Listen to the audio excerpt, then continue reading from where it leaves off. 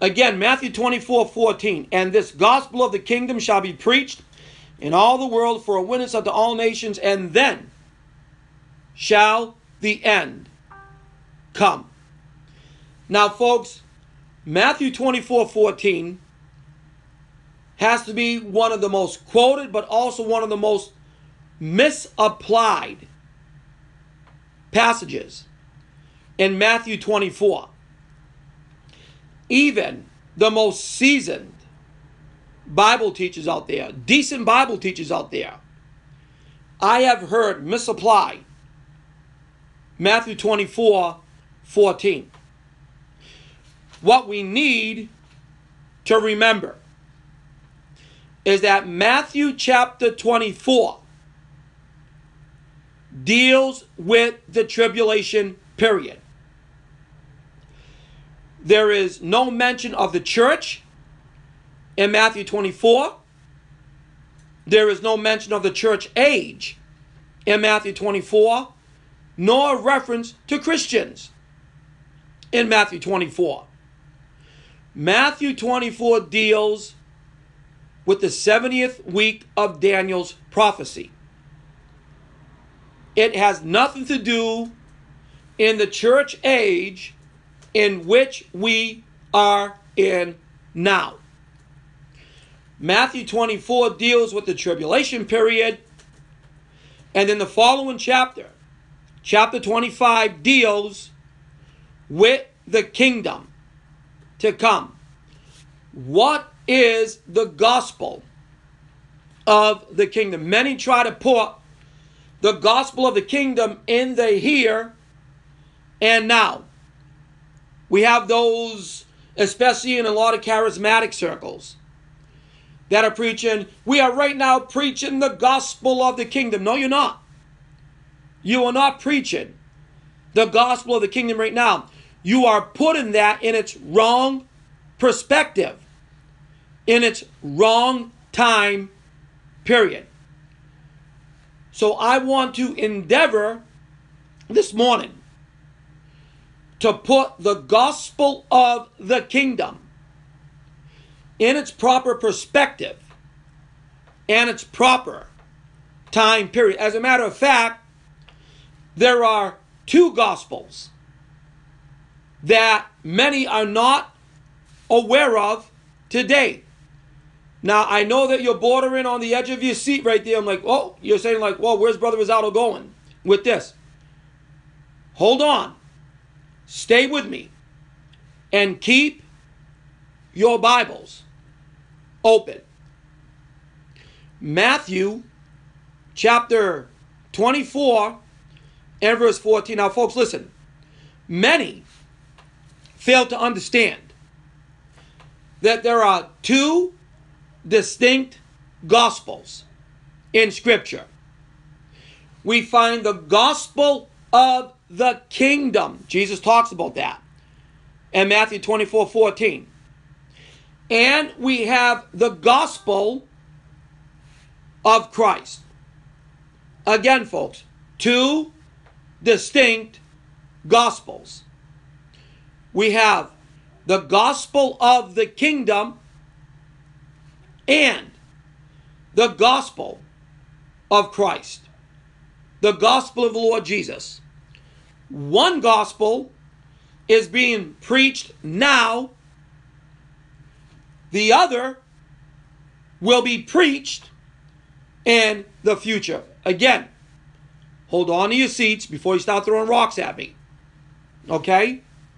Now, the gospel of the kingdom in the first century, the gospel of the kingdom was preached by John the Baptist in Matthew chapter 3, verses 1 and 2. What is he saying? Repent, for the kingdom of heaven is at hand. That was the gospel of the kingdom preached by John the Baptist. It was also preached by Jesus in Matthew chapter 4, verses 17 and 23. And then it was preached by the 12 apostles before, and let me reiterate, before Jesus' death, burial, and resurrection.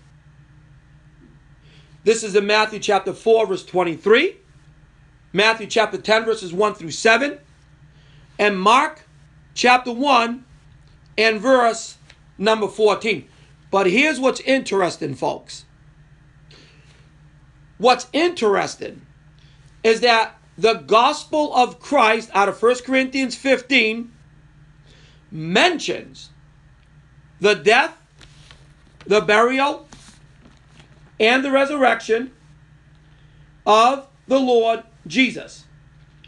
And I want to read out of 1 Corinthians chapter number 15, verses 3 and 4. Moreover, brethren, well, actually 1 through 4. Moreover, brethren, I declare unto you the gospel which I preached unto you, which also ye have received, and wherein ye stand.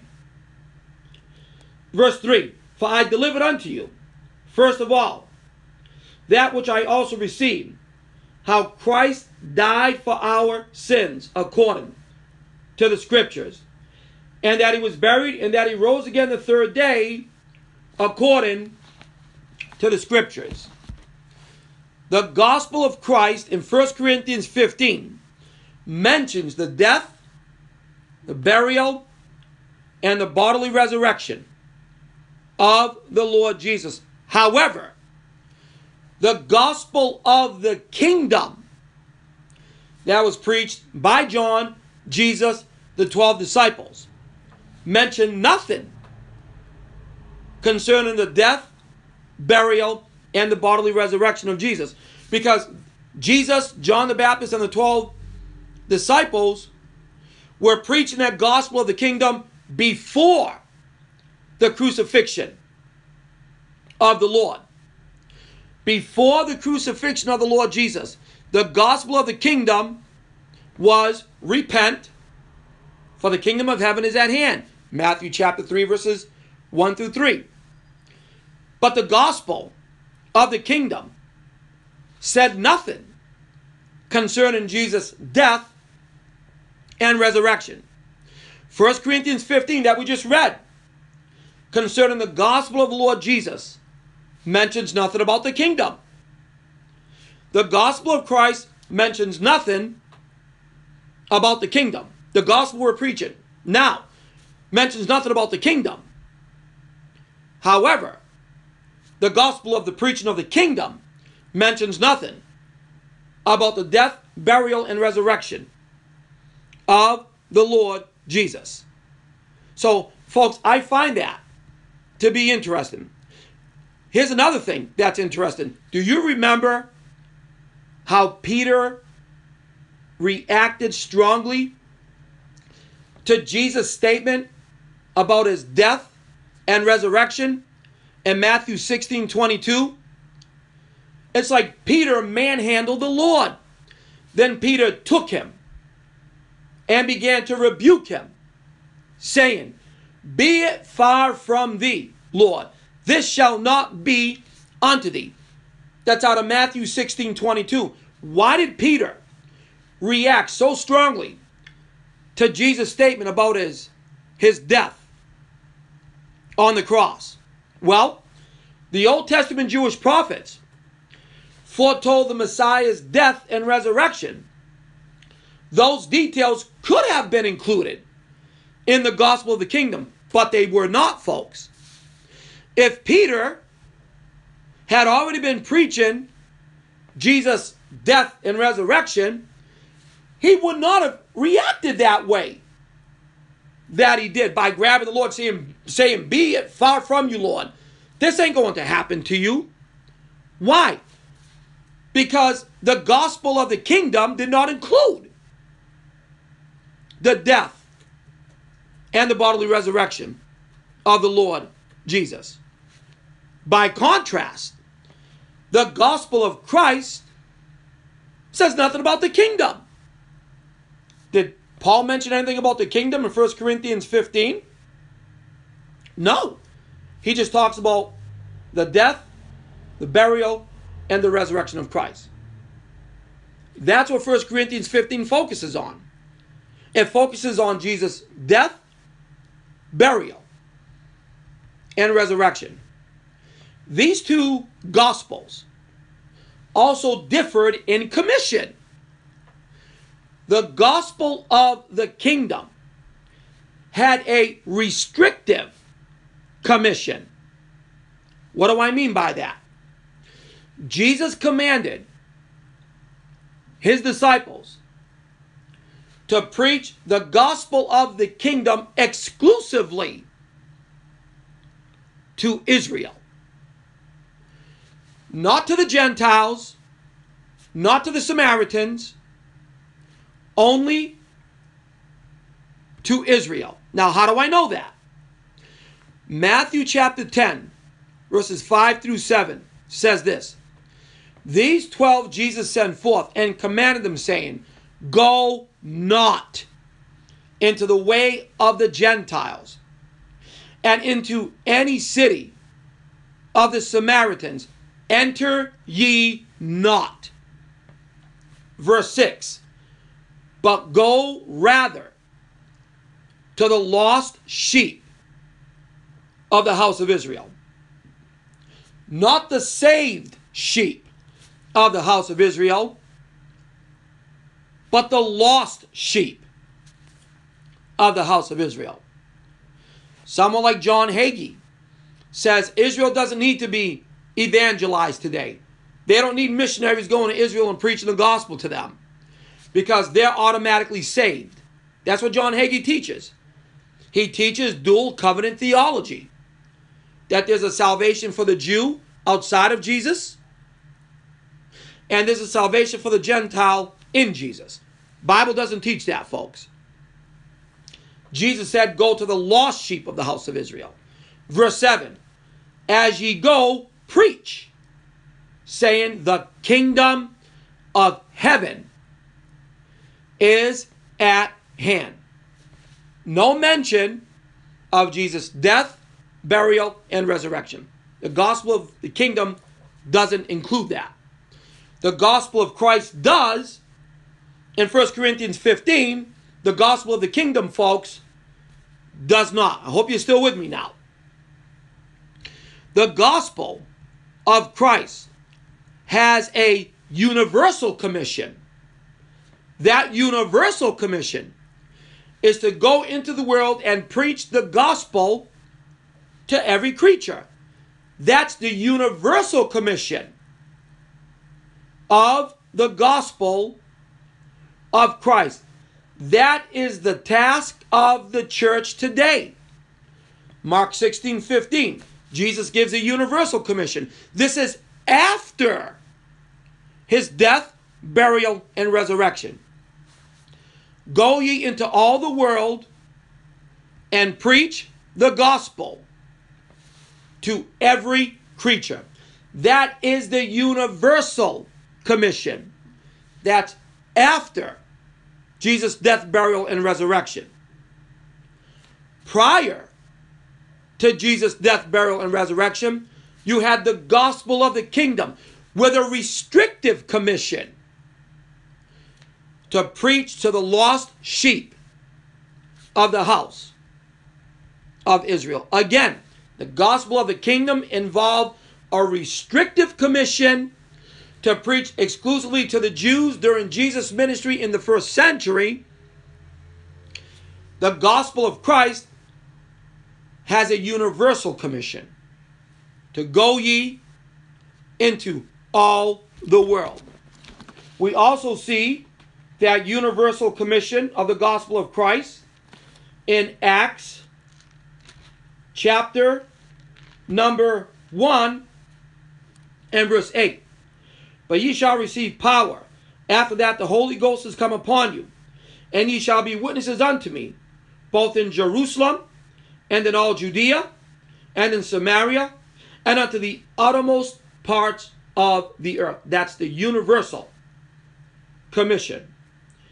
To be witnesses about the Lord in Jerusalem, southern Israel, Samaria, central Israel, and then the uttermost parts of the earth. Folks, that would be the four corners of the earth, or the four winds of the heaven. How do I know it's the four winds of the heaven? The four corners of the earth, north, south, east, west. Well, on your spare time, read Isaiah 11:2 and Revelation chapter 20 and verse number 8. So the gospel of the kingdom in the first century involved a restrictive commission, only preached to Israel, to the Jewish people. The gospel of Christ is a universal commission. Go and preach to the whole world. And these two gospels differed for an important reason.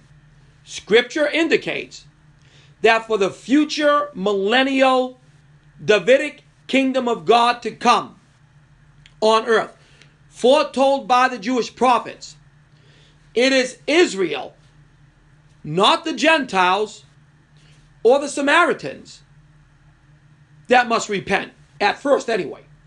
It is Israel that must repent. Again, how do I know this? We just go to Scripture, folks.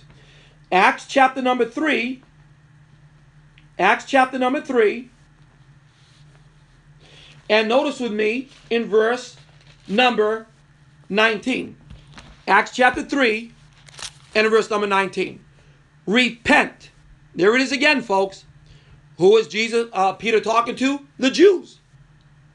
This was prior to Gentile salvation that we find in Acts chapter 10 with the first Gentile convert to this new Jewish faith we call Christianity, named Cornelius. In Acts 3:19, Peter is preaching, repent ye therefore, and be converted, that your sins may be blotted out, when the times of refreshing shall come from the presence of the Lord. The times of refreshing is referring to the blessings of the millennial kingdom to come.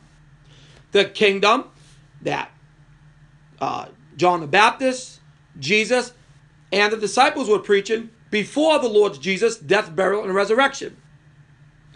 Repent, therefore, be converted, that your sins may be blotted out, when the times of refreshing shall come from the presence of the Lord.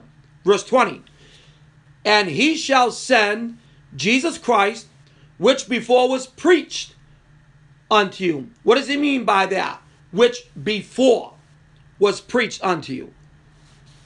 That was the gospel of the kingdom that was being preached in Matthew chapter 3, verses 1 through 3. The gospel of the kingdom. Verse 21. Whom the heaven must receive. In other words, Jesus ascends back up into heaven in Acts chapter 1, verse 9. He's been there ever since.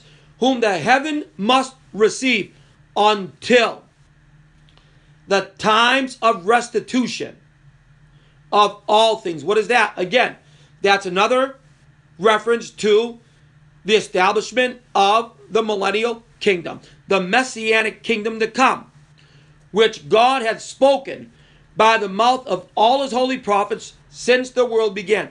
The Jewish prophets prophesied of that kingdom. Jesus spoke about that kingdom. I direct your attention to Matthew 19, verse number 28. Jesus talking to his disciples. And Jesus said unto them, Verily I say unto you, that ye which have followed me in the regeneration, when the Son of Man shall sit in the throne of his glory, that's going to be in the kingdom, ye also shall sit upon 12 thrones, judging the 12 tribes of Israel. Jesus says, ye which followed me in the regeneration. That word, regeneration, is the Greek word palingenesia, which literally means Genesis again. The partial lifting of the Adamic covenant, or the curse that we're under right now, the partial lifting of it in the millennial kingdom. Regeneration, palingenesia, which literally means Genesis again. So Peter is telling Israel, repent, be converted, that your sins be blotted out. Because the kingdom would have been at hand, but you rejected it. Because you rejected the Lord Jesus as Messiah. So now the kingdom is postponed for a future date. When the times of refreshing shall come from the presence of the Lord. That's the future millennial kingdom. Jesus is in heaven, and he must remain there until the times of the restitution of all things. There'll be a brief moment when he leaves heaven to rapture his church out of the world to bring them back into heaven. And again, remaining in heaven until the end of the tribulation period when he returns back to earth to establish that kingdom. The times of restitution of all things. Folks, again, that is why the gospel of the kingdom was preached to Israel. Israel only. In the 1st century AD, 2,000 years ago. Why? Because Israel is to be the spiritual leader of the world in the coming messianic, theocratic, Davidic kingdom to come. The kingdom spoken of by the prophets that Peter was talking about. For example, Isaiah chapter 3, verses 2 and 3 talks about that coming kingdom. And it shall come to pass in the last days that the mountain of the Lord's house shall be established in the top of the mountains, and shall be exalted above the hills, and all nations shall flow unto it. And many people shall go and say, Come ye, and let us go up to the mountain of the Lord, to the house of the God of Jacob, or Israel. And he will teach us of his ways, and we will walk in his paths. For out of Zion, out of Zion, shall go forth the law and the word of the Lord from Jerusalem. We also find in Zechariah chapter 8 verses 20 through 23 where it says, Thus saith the Lord of hosts, it shall yet come to pass that there shall come people and the inhabitants of many cities, and the inhabitants of one city shall go to another, saying, Let us go speedily to pray before the Lord, and to seek the Lord of hosts. I will go also. Yea, many people and strong nations shall come to seek the Lord of hosts in Jerusalem, and to pray before the Lord. Thus saith the Lord of hosts, in those days it shall come to pass that 10 men shall take hold out of all languages of the nations, even shall take hold of the skirt of him that is a Jew, saying, We will go with you, for we have heard that God is with you. Can you imagine that? All the nations of the world will go to Jerusalem. They will seek out a Jew, and they will grab hold of the talit, the prayer shawl, or the skirt of him that is a Jew, saying, We will go with you, for we have heard that God, Hashem, is with you. Folks, after the death of the Lord, after the crucifixion of the Lord Jesus, the gospel of Jesus the Messiah involved a universal commission to preach the good news to the world. But the gospel of the kingdom involved a restrictive commission to preach exclusively to Israel. I hope you're with me, folks.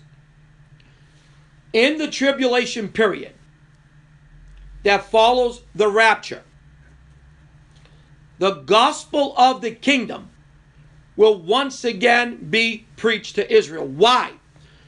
Because Israel failed to repent in the 1st century, 2,000 years ago. If they would have repented, they would have received the kingdom right there by the Lord Jesus on a silver platter. But because they rejected the Lord Jesus, they failed to repent. The kingdom has been postponed for a later date. And because of their disobedience, Jerusalem was destroyed and the temple was destroyed by the Romans in 70 AD, and the Jews scattered to the four corners of the earth. In the future, in the tribulation period, the gospel of the kingdom will once again be preached to Israel during the second half of Daniel's 70th week of prophecy. But it will be preached to all nations as well. This time, not just exclusively to Israel. It's going to be preached to all the nations of the world in the tribulation period. In the first half of the tribulation period, God will raise up two witnesses to prophesy in Revelation chapter number 11.